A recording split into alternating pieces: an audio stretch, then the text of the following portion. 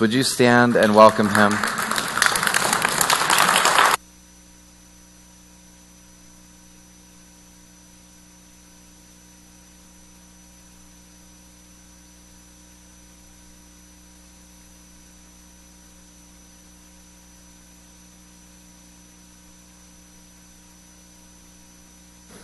Thanks, Jonathan. How y'all doing tonight?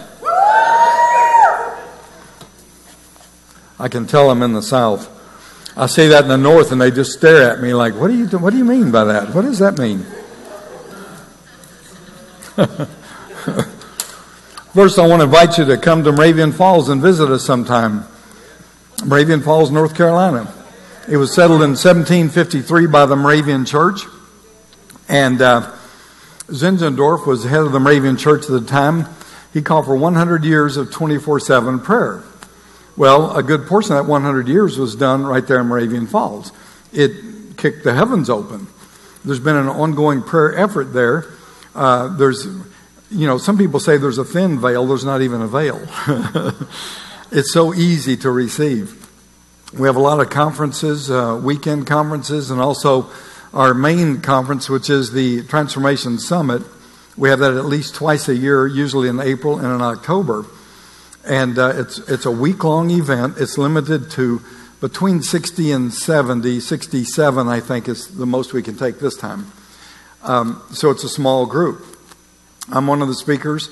Bob and Bonnie Jones, Larry Randolph, Mahesh and Bonnie Chavda, Don Potter, Andy Miller.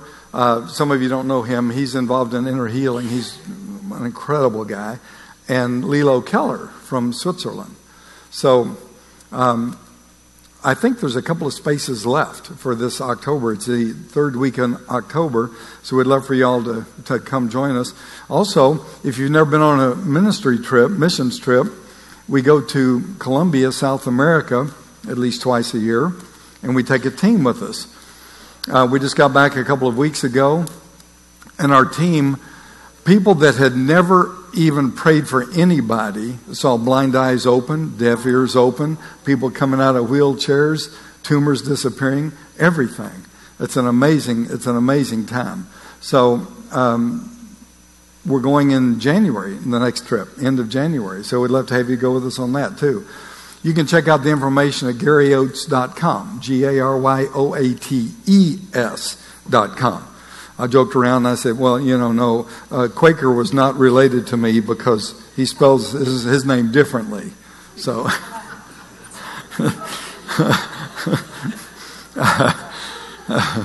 anyway, okay, let's get going. Tonight I want to take the mystery out of the supernatural. I want to show you that you're more spiritual than you think you are, that you're seeing more than you think you're seeing. I was raised in a church that taught against all of everything I'm doing right now. I was taught that anything that was supernatural was of the devil. I was taught that, Satan is sitting on my shoulder, whispering in my ear, tempting me to sin. Well, that's true. But I was taught that God doesn't speak to us today anymore like he did in the Bible times. So, we could hear the voice of Satan, but not hear the voice of God. At one point, I signed a statement saying I would not speak in tongues or associate with anybody that did. So I've come a long way since that time, but it was a progression. It didn't happen overnight. We're all at different levels of growth. We're all at different levels of spiritual maturity. And I pray that this weekend you're going to take a giant step forward. That's what this is all about. I got an email from a guy, and he said, I got your DVD, Open My Eyes, Lord. It's really funny, open my eyes, Lord. I don't know if you got that or you're just being polite. Anyway, my eyes aren't healed yet, but they're in process. Okay, but we're talking about spiritual eyes. I got your DVD, Open My Eyes, Lord. I spent 3 hours with God the other morning asking for his presence and to open my eyes to the spirit world. I had the following experience. Can you tell me if I experienced God's presence? He said, and we're going to vote here in just a minute. He said, I felt great pressure around my stomach and mostly my chest as if I were being squeezed hard. My whole chest area felt like it was on fire. My heart and lungs felt on fire. With my eyes closed, I saw images with such detail and color. I've never experienced that clarity with my eyes closed. However, most of the images of people were blurry figures, but the color was incredible. The one image that stood out was a blurry person in robes wearing a beautiful bright ring. The ring was solid gold with 2 humps and with very bright sparkling jewels on it. He says, I want God's presence so bad it hurts. Okay, then he continues. Also, the last 4 mornings I spent with God asking for his presence and to open my eyes. It's been very dry and nothing happens. I feel sometimes like the Holy Spirit whispers to me, it will happen in God's timing. What do you think? Now, what do you think? Did this guy have an experience with the Lord? Well, what did he think about it? Yeah, he thought, well, that was just me. I was just making that stuff up, right? We've all done that. We've all been like this guy. You've had experiences, but you write them off as just, well, that was just me, that was just my imagination, or whatever. See, right now, I like to use illustration. This room is full of movies. It's full of sporting events, talk shows, music. There's all kinds of things going on in this room right now. There's signals going through the air. Now, if we were to take a television set it up, and turn it on, the television set's a receiver. It picks up the signals in this room that you cannot see with your natural eye and converts it into a form that you can see. Right? Okay. Just as the television set has receiving equipment, God has given every one of us receiving equipment. Okay? We have spiritual antennas to pick up what you cannot see with your natural eye and convert it into a form that you can see through the eyes of your spirit. In Hebrews chapter 5, verse 14, Jonathan talked about this last night. Excuse me. Hebrews chapter 5, verse 14. It says, but solid food is for the mature. In other words, how do you get mature? Eating solid food. What is a solid food? How do you get there? Because of practice, have their senses trained to discern good and evil. Through practice, we have our senses trained. So, what is our receiving equipment? It's our 5 senses. In the context here, this is not talking about our physical senses, it's talking about our spiritual senses, because it's talking about the discerning of spirits. It's talking about the discerning of good and evil. And through practice, we have our senses trained. What is practice? Well, it's trial and error. It's learning the hard way. It's making a lot of mistakes. It's learning from our mistakes, and we keep repeating it over and over and over until we get it, until we get it down. That's what practice is. You know, it's interesting that in the world, we think nothing of practice. You know, that's what we have to do to get ahead, right? It's the same with sports. You know, like say the Olympics are coming up, and some athlete decides the week before the Olympics, I think I'll go compete in the Olympics. No. What do? They spend a lifetime of preparation, of practice for an event that may last for 1 minute. And so if we do that on worldly things, what about spiritual things? What about things of the Spirit? Through practice, we have our senses trained to discern good and evil. Now, just as we have 5 physical senses, we have 5 spiritual senses. And we have the counterparts. Oftentimes, you can't tell the difference which one is in operation. You can't tell if it's your natural physical senses or it's your spiritual senses. Take, for example, the sense of smell. Okay? So, we have natural smell. We can smell aromas, fragrances, and, that sort of thing. Okay? But what about the spiritual sense of smell? How many times have you been worshiping the Lord and all of a sudden you smell the sweet fragrance, just like perfume, or like somebody just dumped a bottle of perfume on them, and you're looking around wondering where it came from, and you poke the person next to you, do you smell that? And they don't smell anything. See, that happens all the time. You think you're smelling it with your natural physical nose, you're not. It's your spiritual sense of smell. God is giving you that sweet fragrance of His presence that you can smell. In 2 Corinthians chapter 2, verses 14 to 15, basically it says that God manifests through us the sweet aroma of the heaven of...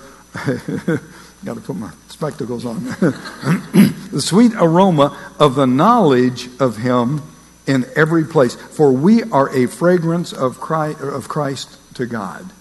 See? So you can smell with your spiritual nose and think you're smelling with your natural physical nose. Okay? What about hearing? We have natural hearing. We have spiritual hearing. That's obvious. I want you to do something for me. Keep your mouth closed. Don't say anything out loud. But I want you to say your name to yourself. Go ahead and do that. Okay. Did you hear yourself say your name to yourself? Yes. But you didn't hear with your natural physical ears, right? What did you heard with your inner hearing, and we can refer to that as our spiritual hearing. Well, the same way that you say your name is the same way that you hear the voice of God. It's also the way you hear the voice of the devil. And it's also the way that you hear your own thoughts. In Mark chapter 4, verse 24, it says, take care what you listen to. I used to think this was referring to our natural physical ears. Well, it's true. We got to watch. There's so much noise. There's so much junk going on out there. We got to watch what we listen to. But it goes way beyond that. Take care what you listen to. By your standard of measure, it will be measured to you, and more will be given you besides. What's that saying? Well, whatever you listen to is what you get. You buy into that, you become... Okay, so what about... So we know that applies to our natural physical ears, but what about our spiritual hearing? The exact same thing. What are your thoughts? You hear your thoughts all day long. What direction are they going in? You see, you become a product of your thought life, right? So take care of what you listen to. Okay? Now, what about seeing? Just as we have natural physical sight, so we have spiritual sight. In Hebrews chapter 12, verses 1 and 2, it says, run with endurance the race set before you, fixing your eyes on Jesus, the author and perfecter of faith. Well, is that talking about your natural physical eyes or your spiritual sight? It's talking about your spiritual sight. How are you going to fix your eyes on Jesus, all the time? You can't do that. It doesn't work that way, does it? When Peter stood up on the day of Pentecost, he quoted David. In Acts chapter 2, verse 25, Peter said of David, where David said, I saw the Lord always in my presence, for He is at my right hand that I not be shaken. Stop and think about this. David saw the Lord always in His presence. So is he talking about his natural physical eyes, or is he talking about his spiritual sight? He's talking about his spiritual sight. In Ephesians chapter 1, verse 18, I pray that the eyes of your heart may be enlightened. Now, does your heart have physical eyes? No. So what's it talking about? It's talking about spiritual sight. Gabriel, come up here. I'll use you as an example. Okay, turn around. Okay, no, just right. Yeah, face them, just like that. Okay, ready? Mm-hmm. Okay. Now, did you feel that? I did, yes. Okay, good. Because I was going to hit you harder if you didn't. Oh, thank God. Okay, now, I inflicted great pain on you because I hit you physically, right? So you have feeling, yeah. Right? Can you experience pain without anybody physically hitting you? Yes. So do we have all five senses on the spiritual level as well as on the natural physical level? Yes, we do. Thank you. I'll pray for you. I'll pray for you later. Bob Jones is a good friend of mine, and I heard him say one time, he said, you can see with your ears. And I looked at him and I said, yeah, I can see with my ears. He said, yeah. He said, you can see with your ears. Got real quiet and he said, donut.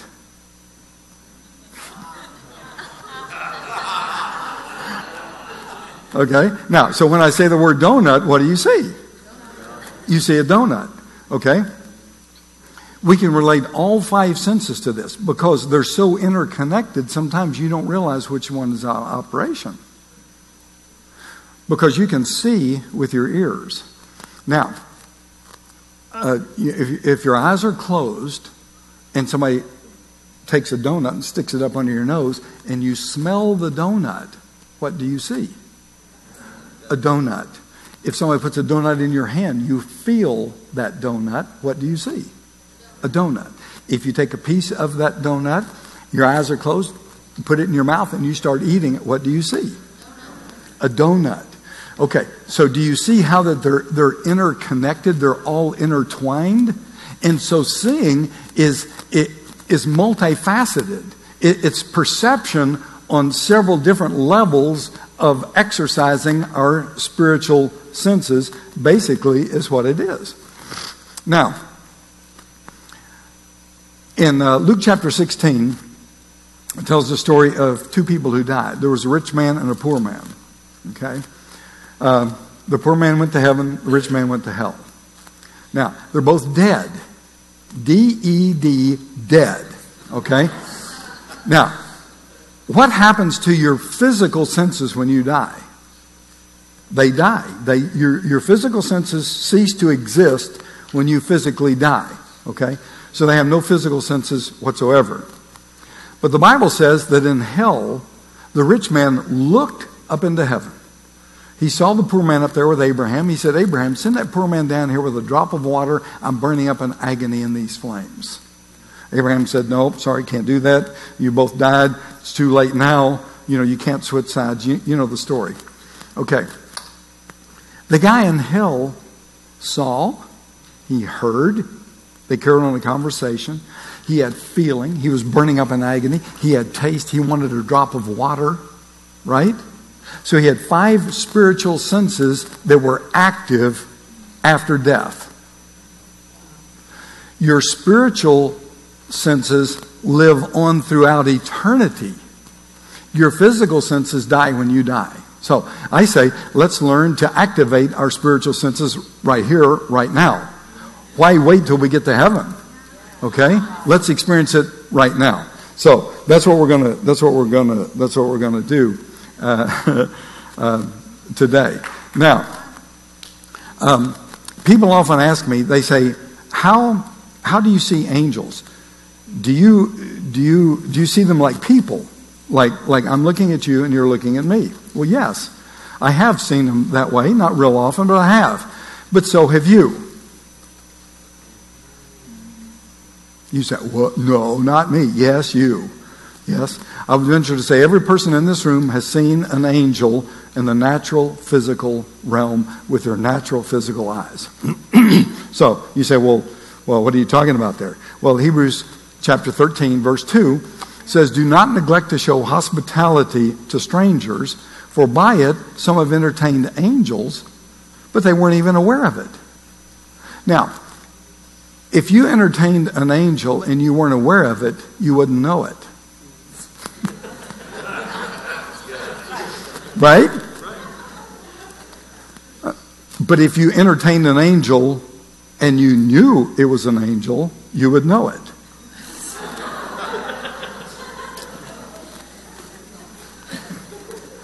This is very basic, what we're talking about here. So, if you can entertain an angel and not know it, you don't know it. You don't know that you entertained an angel, right? Is everybody with me? Okay, so we were on our way down into Mexico, 1,000 miles down into Mexico. We were in our car. The sidewall of the tire blew out, okay? It could not be repaired. Our spare tire was losing air. We had to put air in it about every 2 hours to keep that up. We're in this little dinky town out in the middle of nowhere. We went all over this little town looking for a tire for our car. There was not one tire in the whole town that would fit our car. We were in a pickle. So that night, Kathy and I prayed. We said, God, send somebody to help. Lord, show us where we can get a tire for this car. The next day, we're standing on the street, and this man walked up to us, and he said, "Can I help you?" And I said, "Well, yeah, we need a tire." He said, "I know just the place. I'll go with you." He gets in the car. He directs us out to Scarysville, outside of town out there. And we pull up this place that had tires piled up everywhere. They had the tire. He oversaw, made sure they did everything right, counted the change, make sure that all of that was done right. He said, "Now take me back where you picked me up." We took him all the way back. We got within a couple of blocks. He said, "Why don't you just pull over right here and let me out?" We pulled over. It was a concrete plaza area. There were no people, no trees. There was nothing. Okay. He gets out of the car, and so Kathy and I just kind of looked at each other, and we thanked him, and we looked back like that, and he completely disappeared. She actually opened the door of the car to see if he was hiding beside the car. He completely disappeared. And then it was like, duh, that was an angel. See, at the time when you're going through all that, you don't even think